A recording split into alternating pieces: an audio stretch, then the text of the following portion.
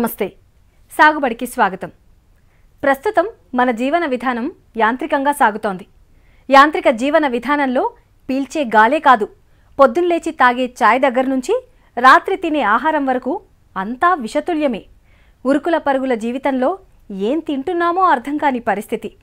దానివల్ల వచ్చే రోగాలతోనే మనం సంపాదించేదంతా హాస్పిటల్స్కే పెట్టాల్సి వస్తుంది. దీని నుంచి బయటపడాలంటే తినాల్సింది సహజ సిద్ధంగా పండించిన ఆహారమే. తన కోసమే కాదు, తన చుట్టూ 10 మంది రసాయనం లేని ఆరోగ్యకరమైన ఆహారం తినటం కోసం ప్రకృతి వ్యవసాయాన్ని స్టార్ట్ చేశానంటాడు భాస్కర్. సాఫ్ట్వేర్ రంగం నుంచి సేద్యం వైపుకు అడుగులు వేసి ఎన్నో రకాల ప్రయోగాలు చేసి ఆరోగ్యకరమైన పంటల్ని పండిస్తున్నాడు ఈ ప్రకృతి తాత్వికుడు. తనకంటూ ఓ ఆకుపచ్చని ప్రపంచం సృష్టించడం కోసం నిరంతరం పోరాడుతున్న పోరాట కర్షకుడు భాస్కర్. ఆయన సక్సెస్ స్టోరీనే ఈరోజు మన సాగుబడి.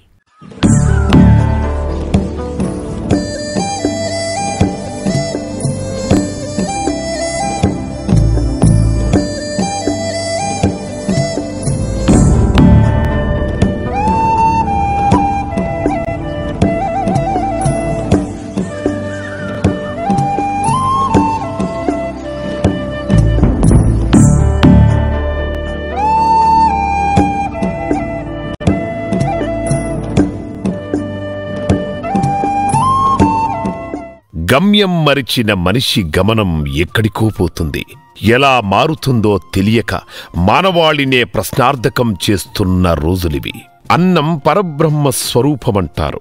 ఆ అన్నాన్ని పంచి ఆకలి తీర్చేందుకు అపర బ్రహ్మగా అవతారమెత్తిన అన్నదాతకు జీవనాడి అయిన వ్యవసాయం ప్రకృతి నేస్తంగా సహజ సిద్ధంగా ఉండేది ఒకప్పుడు. కాని ఇప్పుడు మితిమీరి వాడుతున్న రసాయన ఎరువులు, పురుగుమందులు మొత్తం మానవాళి మనుగడతో పాటు పర్యావరణాన్ని కలుషితం చేస్తున్నాయి. ఇది మారాలి. దాంతోపాటు దళారీ వ్యవస్థ మారాలి. ఇది మారాలంటే చేయాల్సింది ప్రకృతి వ్యవసాయమే అంటాడు ప్రకృతి ప్రేమికుడు భాస్కర్. ధనదాహం లేకుండా, ఆశ లేకుండా పర్యావరణ పరిరక్షణ కోసం పంచభూతాలతో కలిసి చేసేదే ప్రకృతి వ్యవసాయమంటాడు.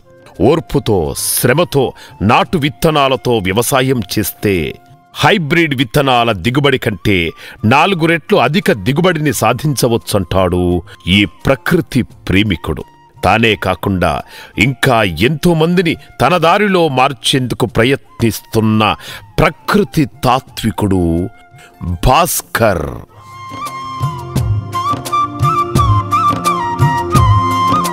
పదిరే భాస్కర్ది రంగారెడ్డి జిల్లా అబ్దులాపూర్ మెట్ మండలం మజీద్పూర్.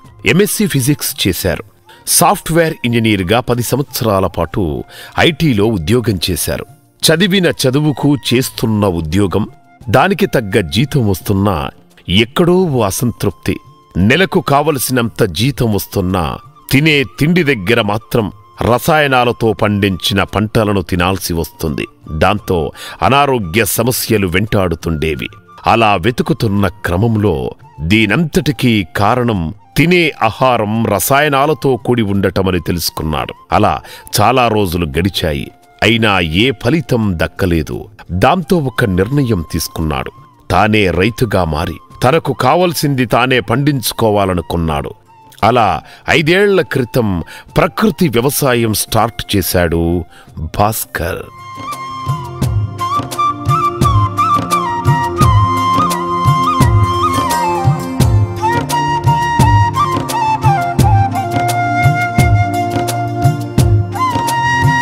తన కుటుంబానికి కావలసిన ఆహారాన్ని తాను పండించుకోవడం కోసమే నేను రైతుగా మారానంటాడు భాస్కర్. తనకు వచ్చిన పొలంతో పాటు అన్నాజ్పూర్ అనే గ్రామంలో తన స్నేహితులు శ్రీనివాస్, సతీషులతో కలిసి 2 ఎకరాల పొలంలో సహజ సిద్ధమైన వ్యవసాయం చేస్తున్నాడు.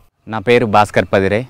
ఇంతకుముందు నేను సాఫ్ట్వేర్ రంగంలో 10 సంవత్సరాలుగా ఐటీ ఎంప్లాయీగా చేశాను. దాని తర్వాత ఆహారంలో చాలా రసాయనాలు వాడుతున్నారని తెలిసి నేను ఎలాగైనా నాకు కావాల్సింది నేనే పండించుకోవాలనే ఉద్దేశంతో ఒక రైతుగా మారడం జరిగింది. నేను మారితే నేను ఒక్కనే తింటాను కాబట్టి నాతో పాటు ఇంకొక 10 మంది రైతులు మార్చాలనే ఉద్దేశంతో వ్యవసాయ రంగంలో దిగిన తర్వాత ప్రకృతి వ్యవసాయం బ్యాక్గ్రౌండ్ తోటి కొంతమంది రైతుల్ని చైతన్యపరుస్తూ వాళ్ళని కూడా ప్రకృతి వ్యవసాయం దిశగా నడిపిస్తున్నాను. ఇప్పుడు మేము ఇక్కడ ఉన్న ఊరు అనాజ్పూర్, మజిద్పూర్ 2 ఊర్లలో వ్యవసాయం చేస్తున్నామండి. రామోజీ ఫిలిం సిటీ పక్కన ఉంటుంది ఇది. ప్రకృతి వ్యవసాయాన్ని ఎంచుకున్నాము. దీంట్లో నాటు విత్తనాల సహకారంతో ప్రకృతి వ్యవసాయం చేస్తూ ఇలా ముందడుగు వేస్తున్నాం.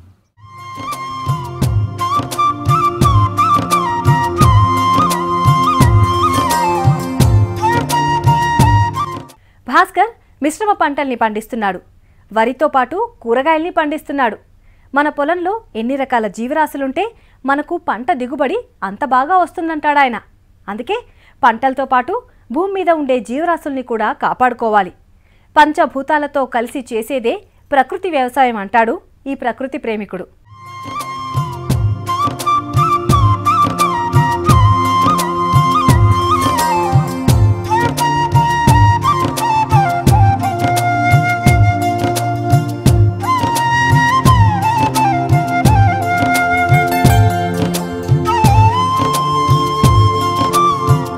ప్రకృతి వ్యవసాయంలో ముఖ్యంగా జీవరాశులను కాపాడుకోవాలి. జీవరాశులను కాపాడుకుంటూ చేసే వ్యవసాయమే ప్రకృతి వ్యవసాయం. మన పొలంలో ఎన్ని జీవరాశులుంటే అంత దిగుబడి వస్తుందంటాడు భాస్కర్. ప్రకృతితో పాటు మన పంటలను, భూమి మీద ఉండే జీవరాశులను కాపాడుకోవాలి.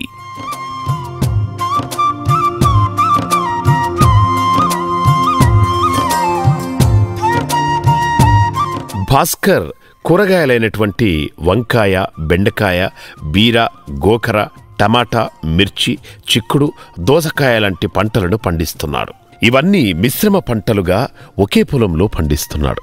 మిశ్రమ పంటలు వేయడం వల్ల ఒక పంటకు ధర రాకపోయినా మరో పంటకు ధర వస్తుంది. అందుకే రైతులు ఒకే పంటను వేసి నష్టపోకుండా రైతులకు లాభాలు వస్తాయంటాడు. మా పొలంలో వరితో పాటు కూరగాయలు కూడా సాగు చేస్తున్నాం. రకరకాల కూరగాయలు అంటే వంకాయ, బెండకాయ, బీరకాయ, గోకరకాయ, టమాటా, మిర్చి, ఇలా చాలా రకాలుగా, చిక్కుడుకాయ, మిగతా కూరగాయలు చూసుకున్నట్టయితే దోసకాయ, వీటన్నిటినీ కలిపి ఒకే చోట వ్యవసాయం చేస్తున్నాం. అంటే మిశ్రమ పంటలు అంతర పంటలుగా తీసుకొని దాన్ని వ్యవసాయం చేస్తున్నాం. ఈ విధంగా చేయడం వల్ల ఏమవుతుందంటే ఒక పంట సహకారం మరొక పంటకు ఉంటుంది.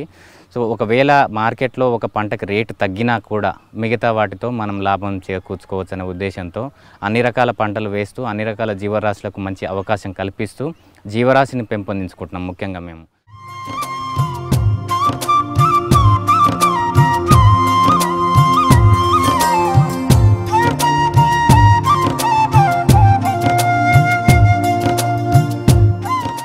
రైతుకు అధిక దిగుబడి రావాలంటే నాటు విత్తనాల్ని వాడాలి. స్వయంగా విత్తనాల్ని శుద్ధి చేసుకుని నాటుకుంటే దిగుబడి బాగా వస్తుంది. ప్రస్తుతం మన దేశంలోకి హైబ్రిడ్ విత్తనాలు వచ్చి నాటు విత్తనాల ఉనికి లేకుండా చేశాయి. అలా కాకుండా కొన్ని మల్టీనేషనల్ కంపెనీలు వచ్చి మన దేశ రైతు నోట్లో మట్టి కొట్టాయని ఆవేదన వ్యక్తం చేస్తాడు ఈ అభ్యుదయ రైతు.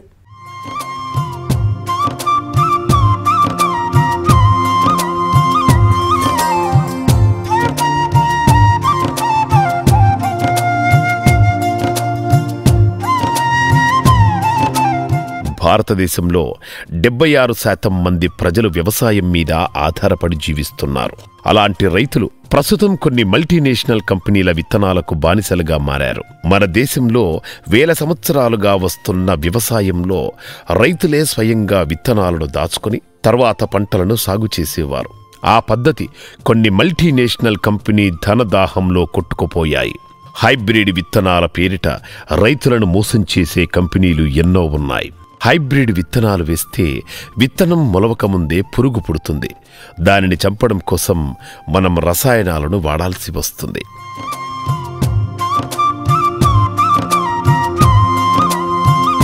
హైబ్రిడ్ విత్తనాలు సాగు చేస్తే పంట దిగుబడి ఎక్కువ వస్తుంది. కానీ అందులో మనిషికి కావలసిన రోగ నిరోధక శక్తి తక్కువ స్థాయిలో ఉంటుంది. అదే నాటు విత్తనాల్లో రోగ నిరోధక అధికంగా ఉండి మనిషి బలంగా ఉండేలా చేస్తుందంటాడు భాస్కర్. అది తిన్నప్పుడు మనిషికి రోగ నిరోధక శక్తి పెరుగుతుంది. అందుకే రైతు స్వయంగా నాటు విత్తనాలను డెవలప్ చేసుకోవాలంటాడు భాస్కర్. మొదట రైతు మారాలి. రైతు మారుతేనే దేశం మారుతుంది. అప్పుడే రసాయనాలు లేని ఆహారం మనం పండించగలం. భారతదేశానికి ముఖ్య ఆధారము రైతులు, వ్యవసాయ శాఖ మాత్రమే. భారతదేశంలో 76% వ్యవసాయం ఉంది. ఈ ఎంఎన్సీ కంపెనీలు ఆర్థికంగా దెబ్బతీయాలనే ఉద్దేశంతో గింజని వాళ్ళ ఆధీనంలోకి తీసుకున్నారు. దాన్ని మాడిఫికేషన్స్ చేశారు ల్యాబొరేటరీస్లో. దానికి ఎరువులు వాడేలా చేశారు, పురుగుల మందులు వాడేలా చేశారు. మొత్తానికి మనందరినీ కూడా వాళ్ళకి ఆర్థిక బానిసలుగా మనల్ని మార్చుకున్నారు. సో ఈ విధంగా రైతు ఎప్పుడైతే విత్తనం కొనడం మొదలుపెట్టిన రోజే అతని పతనం మొదలైంది. సో ఈ విధంగా చూసుకున్నట్టయితే ఈ రోజుకి ఎవరైనా ఆత్మహత్యలు చేసుకున్నారంటే దానికి ప్రధాన కారణం విత్తనం కొనడమే. విత్తనం కొనడం దగ్గరే మీ ఆత్మహత్యకు మొదటి నాంది పలికినట్టు.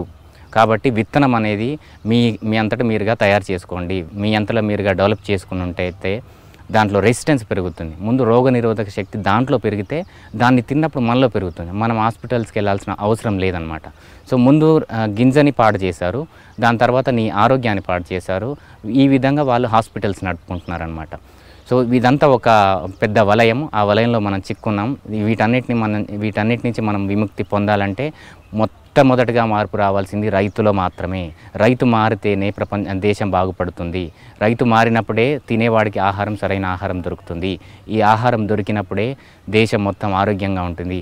ఒక దేశం ఆరోగ్యంగా ఉంటే ప్రపంచానికి ముందు చూపు అవుతుంది. భాస్కర్ కూరగాయలతో పాటు వరిని కూడా వేశాడు. ఇది కేవలం సీడ్ డెవలప్మెంట్ కోసమే సాగు చేస్తున్నాడు. నాటు విత్తనాలను ఇంకొంతమంది రైతులకు అందించడం కోసమే ఈ ప్రయోగం చేస్తున్నాడు. అంతేకాదు తన అవసరాల కోసం ఆరుతడి పద్ధతిలో శ్రీవరిని సాగు చేస్తున్నాడు. గత 40 సంవత్సరాల క్రితం ఈ పొలంలో కనక మామిడి అనే రకం వరిని పండించారండి. ఆ వరి ఎలా అంటే ఆ బియ్యం తింటే పొద్దున ఒక పూట తింటే సాయంత్రం వరకు పనిచేయచ్చు. సో ఆ బియ్యం తిన్న మా మామగారు ఆయన ఒక్కడే ఇక్కడ బావితవాడని అంత ఎనర్జీని ఇస్తుంది అనమాట కనక మామిడి. అది నాటు విత్తనం. 40 సంవత్సరాల కింద అది ఉండేది, కానీ హైబ్రిడ్ విత్తనాల వల్ల అది కనుమరుగైపోయింది. ఇప్పుడు నాటు విత్తనాల కోసం వెతికే క్రమంలో మాకు సేవ్ సంస్థ ద్వారా మాకు కొన్ని నాటు విత్తనాలు దొరికాయి. అందులోంచి కొన్ని తీసుకొని మేము ఇక్కడ సీడ్ డెవలప్మెంట్ చేస్తున్నాము. అందులో ముఖ్యంగా ఒకటి సిరిగసాంబ, ఇంద్రాని, ఢిల్లీ బాస్మతి, ఈ రకాలని మనం ఇక్కడ పెంచుకుంటూ సీడ్ డెవలప్మెంట్ చేస్తున్నామండి. వరికి కావలసిన నత్రజని అందించడం కోసం గేట్ల వెంట మునగ చెట్లను పెట్టాడు. ఆకర్షణ పంటగా గట్ల మీద బంతి చెట్లను పెట్టాడు. వరికి వచ్చే పురుగును ఈ బంతి చెట్లు ఆకర్షిస్తాయి. అందువల్ల వరికి పురుగు సోకకుండా ఉంటుందంటున్నాడు. ఇప్పుడు వరి కానీ వేరే పంటలు కానీ వేసేవాళ్ళు ముఖ్యంగా ఏం చేస్తారంటే యూరియా వాడడం కంపల్సరీ అనుకుంటారు. ఇప్పుడు మీరు ఇక్కడ చూస్తున్నట్టయితే పొలం గట్ల వెంబడి మునగ చెట్లు ఉన్నాయండి. ఈ మునగ చెట్ల ఆకులు నత్రజనిని అందిస్తాయి అన్నమాట ఈ పొలానికి. మేము ఇప్పటివరకు ఒక యూరియా కూడా వేయలేదు. చూడండి దీనికి ఎంత గ్రీన్ కలర్గా ఉంది. సో ఈ గ్రీన్ కలరు ఇప్పుడైతే చూసినట్టయితే మేము ఇప్పుడు పంట గట్ల వెంబడేమో బంతిని ఆకర్షక పంటగాను, మళ్ళీ ఇప్పుడు ఈ వరి చూసుకున్నట్టయితే ఫుల్ గ్రీన్గా ఉంది. మేము ఒక్కొక్క పిలక పెట్టామండి. ఆ ఒక్కొక్క పిలక ఎంతలా వచ్చిందో చూడండి. సో శ్రీవరి పద్ధతి తీసుకొని ఆరుతడి పద్ధతి తీసుకొని అంటే బెస్ట్ యూటిలైజేషన్ ఆఫ్ రిసోర్సెస్. ఇప్పుడు వాటర్ తక్కువగా ఉన్నప్పుడు దాన్ని ఎలా వాడుకోవాలి. సో రోజు కంటిన్యూస్గా వాటర్ ఇవ్వకుండా ఒక తడి ఇచ్చి తర్వాత ఆరనిచ్చి మళ్ళీ తడినిచ్చి ఆరుతడి పద్ధతిలో మేము చేస్తున్నాము. సో ఎన్పీకే విషయంలోకి వచ్చేసరికి ఇప్పుడు ఇక్కడ ఉన్న మునగ చెట్లు నత్రజనిని అందిస్తాయి. గాలిలో 78% అత్యధికంగా ఉన్న వాయువు ఏంటంటే నత్రజని. ఆ నత్రజనికి మనం ఎరువులు అందిస్తున్నాం. మనం ఎంత మూర్ఖత్వం అండి. దాన్ని డైరెక్ట్గా పొలంకి అందకుండా మనం యూరియా కొనుక్కొచ్చి అందిస్తున్నాం. అది మనకు ఖచ్చితంగా మూర్ఖత్వమే అవుతుంది. ఈ గాల్లో ఉన్న నత్రజనిని మొక్కకు అందించాలంటే లోపల సూక్ష్మజీవులు పెరగాలి. ఆ సూక్ష్మజీవులను మనం పెంపొందించుకోగలిగితే గాల్లో ఉన్న నత్రజనిని తీసుకొని ఆ మొక్కలకు అందిస్తాయి. అదేవిధంగా ఫాస్ఫరస్ కానీ పొటాష్ కానీ వీటన్నిటికి కూడా బ్యాక్టీరియాలు వాటి విసర్జితాలు వీటికి యూజ్ అవుతాయి అన్నమాట. ఫాస్ఫరస్ని అందించి పొటాష్ని అందించి మొక్క ఎదుగుదలకు పనికొస్తాయి.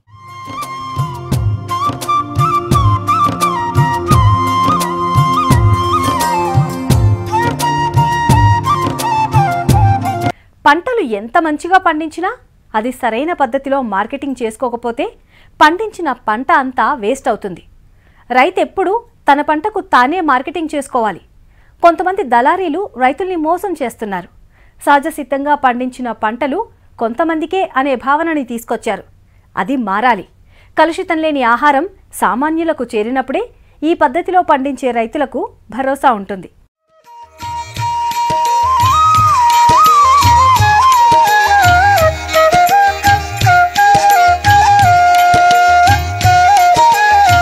భాస్కర్ 5 ఏళ్లుగా ప్రకృతి పద్ధతిలో పంటలను పండిస్తున్నాడు. తనకు పండిన కూరగాయలు, పండ్లు స్వయంగా తన ఊర్లోనే మార్కెటింగ్ చేసుకుంటున్నాడు.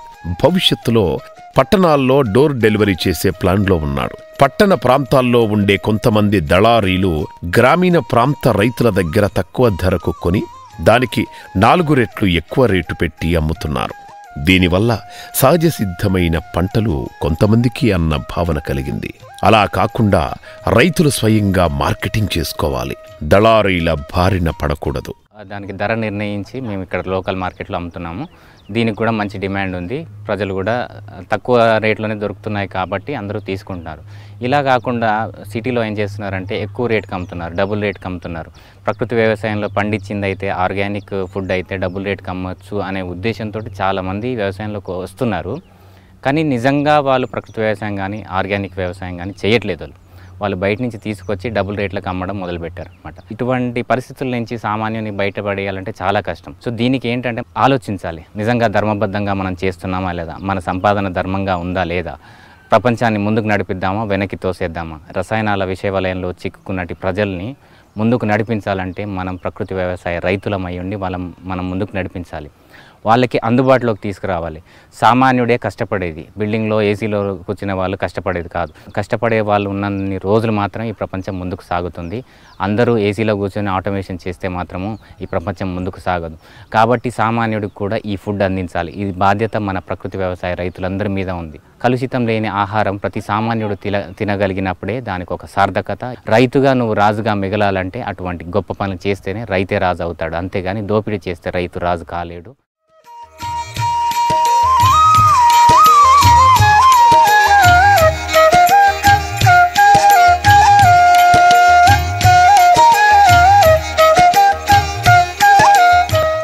ప్రస్తుత యువత అంతా ప్రపంచీకరణ మాయలో పడి వ్యవసాయాన్ని మర్చిపోతున్నారు, మట్టి వాసనని మర్చిపోతున్నారు. ఒకప్పుడు కార్తులను బట్టి పంటల్ని వేసేవారు, కానీ ఇప్పుడు అలా ఎవరూ చేయటం లేదు. కార్తులను మర్చిపోయే స్థాయికి మనం దిగజారిపోయాం.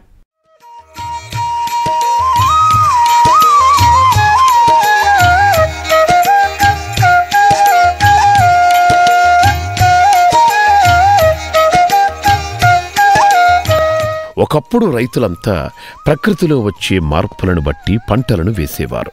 అవి కార్తులు రూపంలో ఉండేవి. అంటే కార్తులకు అనుగుణంగా పంటలను పండించేవారు.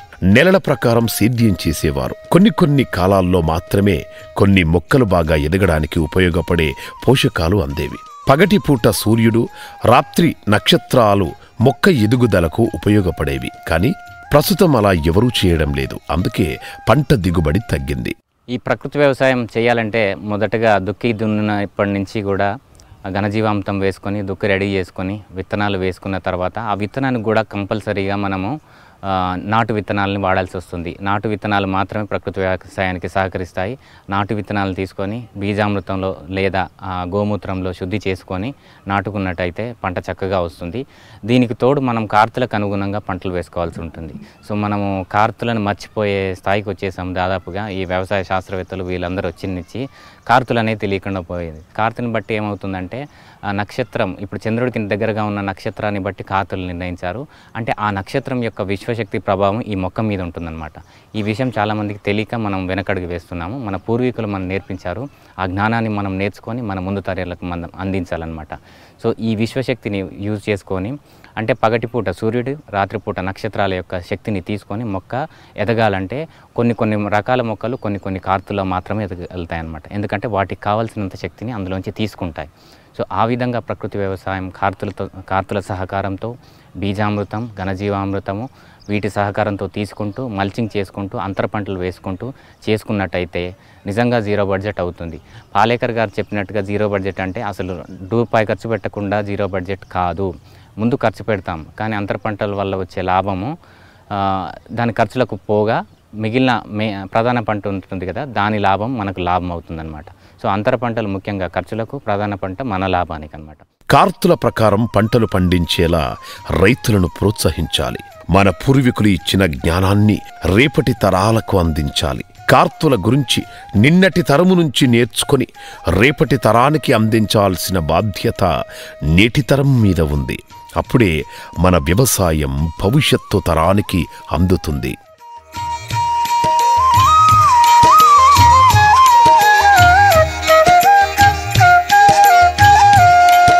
ప్రపంచీకరణ మాయలో పడి నేటి యువత వ్యవసాయం వైపుకు చూడడం లేదు. పట్టణాల్లో ఇష్టం లేని పనులు చేసి బతుకుబండిని నడిపిస్తున్నారు. కానీ మన దేశ వ్యవసాయ సంస్కృతిని కాపాడాలన్న ధ్యాస ఎవ్వరిలో లేదు. దేశం బాగుండాలంటే రైతు బాగుండాలి. రైతు బాగుంటే ఆ దేశ సంస్కృతి బ్రతుకుతుంది. దేశాన్ని ముందుకు నడిపించేది ఒక్క రైతే. అందుకే రైతే రాజు అంటారు. మన సింధు నాగరికత నాటి నుంచే వ్యవసాయ రంగాన్ని ప్రోత్సహిస్తూ మన పెద్దలు మన జ్ఞానాన్ని అందజేయాలనే ఉద్దేశంతో పుస్తకాల రూపంలో కానీ వివిధ రూపంలో మనకు అందజేశారు. పూర్వం ఎలా ఉండేదంటే తాతల నుంచి తండ్రులకి, తండ్రుల నుంచి కొడుకులకి ఇలా వచ్చేవన్నమాట. మనవల వరకు ఇలా వ్యవసాయ జ్ఞానాన్ని పంచేవాళ్ళు. ఇప్పుడు ఏమైందంటే డిజిటల్ మానియా రూపంలో ఇప్పుడున్న ప్రస్తుత యువత అంతా కూడా ఉద్యోగమని, మరొక వైపు సాఫ్ట్వేర్ జాబులని, ఇంకా విదేశాలకు వెళ్ళొచ్చని ప్రపంచీకరణ పేరుతో పల్లెల్ని దాటి వివిధ దేశాలకు వెళ్తున్నారు. అక్కడ ఏవేవో పనులు చేసుకుంటున్నారు. వాళ్ళకి నచ్చని పనులు కూడా చేస్తున్నారు. ఇక్కడ మాత్రం హ్యాపీగా ఉన్నట్టు వాళ్ళ పేరెంట్స్కి చూపిస్తున్నారు. ఇదంతా కాకుండా మన జ్ఞానాన్ని పోగొట్టుకోకూడదు. మన పూర్వీకులు అందించిన జ్ఞానాన్ని మనం తీసుకొని మన ముందు తరాలకు అందించినప్పుడే భారతదేశం ముందుకు సాగుతుంది. భారతదేశం అనే కాదు, ఏ దేశమైనా కానీ బ్రతకాలంటే దానికి సంస్కృతి ఉంటుంది. ఆ సంస్కృతిని, జ్ఞానాన్ని మనం ముందుకు తీసుకెళ్ళగలిగితేనే ఆ దేశం యొక్క ఉనికి కాపాడుకోగలుగుతాం. లేదంటే ఈరోజు డిజిటల్ మానియా రూపంలో ఈ మోసాలకు మనం లొంగిపోయి యువతంతా సాఫ్ట్వేర్ వైపు చూస్తున్నట్టయితే, ప్రతి సంవత్సరం చూసుకున్నట్టయితే 2 లక్షలకు పైన ఇంజనీరింగ్ కాలేజీ విద్యార్థులు బయటకు వస్తున్నారు. ఉద్యోగాలు చూస్తే 10,000 లేవు. మిగతా 1,90,000 మంది ఉద్యోగాలు రాక రోడ్ల వెంట తిరుగుతూ, మార్కెటింగ్ చేసుకుంటూ, పిచ్చి పిచ్చిగా తిరుగుతూ, చివరికి ఊర్లో వ్యవసాయం చేయాలనుకుంటే నామూషి అనుకునే స్థాయికి దిగిపోయి వాళ్ళు ఇష్టం లేని పనులు కూడా పట్టణాల్లో చేస్తున్నారు. అవంతా కాకుండా మన పూర్వీకులు మనకు ఒకటి చెప్పారు, వ్యవసాయం ఉత్తమం, వ్యాపారం మధ్యమం, ఉద్యోగం అధమం అని. అంటే ఏది దొరకనప్పుడు నువ్వు ఉద్యోగం చేయరా, వేరే వాడి దగ్గర పని చేయి, కానీ నీలో ఒంట్లో సత్తువు ఉన్నంత వరకు, నీకు చేయడానికి భూమి ఉన్నంత వరకు నువ్వు వ్యవసాయం చెయ్యి అని మన పూర్వీకులు చెప్పారు. ఆ నానుడిని మనం తీసుకొని వ్యవసాయ రంగాన్ని ముందుకు నడిపించినట్టయితే మన దేశ ఉనికిని అందరినీ కాపాడుకోవచ్చు. ప్రకృతి వ్యవసాయం చేయాలంటే ఉండాల్సింది ఓపిక. ఆ ఓపికతోనే సేద్యం చేయాలి. ఈ వ్యవసాయంలోకి రాగానే లాభాలు రావు. ఒకవేళ లాభాలే కావాలంటే దానికి వేరే మార్గాలున్నాయంటాడు భాస్కర్. కొంతమంది దళారుల కారణంగా సహజసిద్ధంగా పండించిన పంటలకు అధిక ధర అనే భావన కలుగుతుంది. అది మారాలి. సహజ ఆహారం సామాన్యులకు చేరాలి. అప్పుడే మనం చేస్తున్న దానికి అర్థముంటుందంటాడు భాస్కర్. ప్రస్తుత పరిస్థితుల్లో ఎవరైనా యువత కానీ లేదంటే వ్యవసాయ రంగంలో లేని వాళ్ళు వ్యవసాయ రంగానికి రావాలంటే ముఖ్యంగా కావాల్సింది ఏంటంటే ఓపిక అండి. ఓపిక ఉంటూ ధనదాహం లేకుండా, అంటే సంపాదించుకోవాలి కానీ మొత్తం డబ్బులు రేట్లు పెట్టి ఇలా సంపాదించుకుంటాననే ఉద్దేశంతో వచ్చిన వాళ్ళు మాత్రం చాలామంది వెనకడుగు వేయడం మేము చూసాము. కాబట్టి ఈ డబ్బు మీద ఎక్కువగా ఆశ పెట్టుకోకుండా ఓర్పుగా చేయగలిగిన వాళ్ళు మాత్రమే వ్యవసాయంలోకి వస్తే ముందడుగు వేయగలుగుతారు. ఆ తర్వాత వాళ్ళకి అనుగుణంగా డబ్బు సంపాదించుకోలేము అని చెప్పలేను నేను, సంపాదించుకోవచ్చు. ఎందుకంటే చాలామంది సంపాదించుకుంటున్నారు, మేము కూడా అదే దిశలో ఉన్నాము, మాకు కూడా లాభాలు బాగానే కనిపిస్తున్నాయి. సంపాదించుకోవడానికి ముందు ఓపిక కావాలి. ఇట్లా ఇమ్మీడియట్గా రాగానే డబ్బులు వచ్చేస్తాయనే ఉద్దేశంతో మాత్రం రావద్దు. దీనికి కొంచెం శ్రమ అవసరము, ఓపిక అవసరము. ఈ రెండు ఉంటే ఖచ్చితంగా మనం ఎదగలుగుతామండి.